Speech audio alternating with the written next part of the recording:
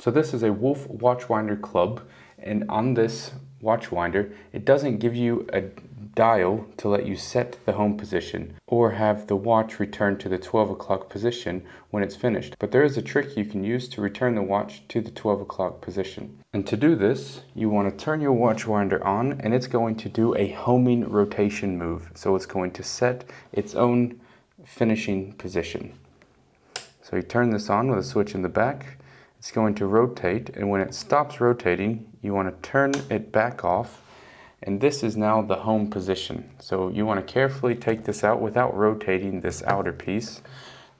Take your watch out with it on the cushion, put it back in the watchwinder, then turn it back on again. It's going to do its homing, and if it's still not perfectly aligned, you can realign it. You can hold it like this or take it all the way back out and put the watch in.